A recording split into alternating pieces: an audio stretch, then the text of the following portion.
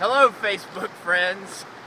It's October 13th, 2010. We're at the beautiful outdoor Meadowbrook Aquatic Center. The water's 80 degrees and we're enjoying the last day of sunshine, maybe for a while.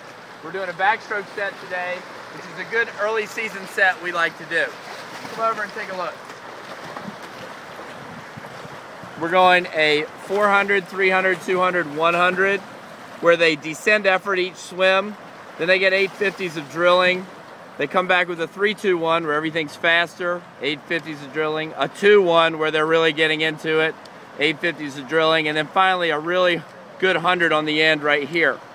The goal is to kind of increase the general speed each round, and you see we help them by bringing the base interval down and also descending down to a fast 100 each round. So hopefully we're going to get 4 really good 100s, and they'll be able to improve their stroke, improve their range of stroke through the course of the set.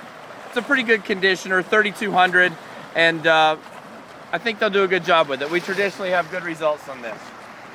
That's all for now. Enjoy the video of some of our great swimmers. See you later.